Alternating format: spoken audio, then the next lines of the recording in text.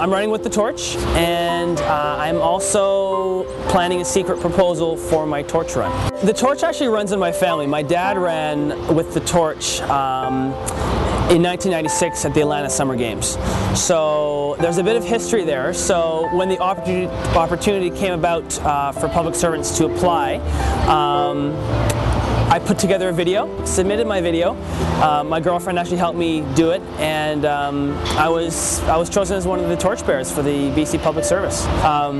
Having the opportunity to run with the torch, I found was such a unique experience, especially for my family having the history as we do. I thought, why not create a new chapter in my family and propose to my wonderful, darling girlfriend that night. So the plan is, and as I've only kind of mentioned it to a few people, is to do the torch run, and as I pass the flame off to the next torch bearer, I pause and pull back and pull Claire aside and see what she says. Excited about what he will be doing, and of course he has sworn everyone to secrecy, including me. So proud of him. He's been training hard. He's been lifting weights with one arm. I'm so excited to see him work his magic, run for the Olympic torch gold. So I'm gonna just run down there and make sure everything's going smoothly.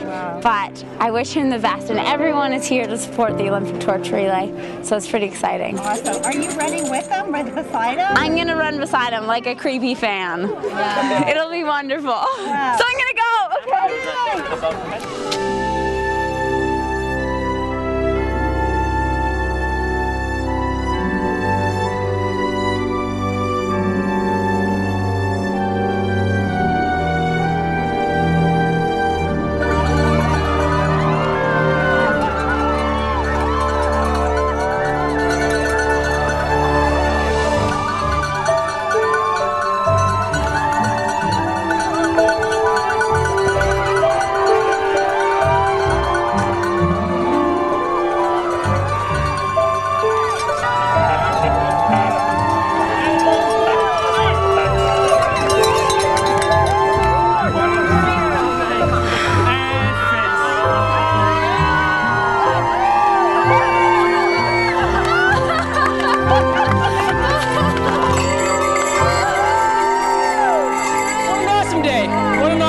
I'm here with friends and family.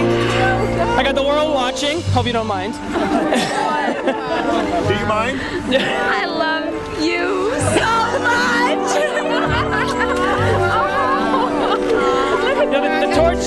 The torch runs in our family. My dad ran with the torch back in '96. And I thought, you know, why not create another episode in our family history by making this another chapter?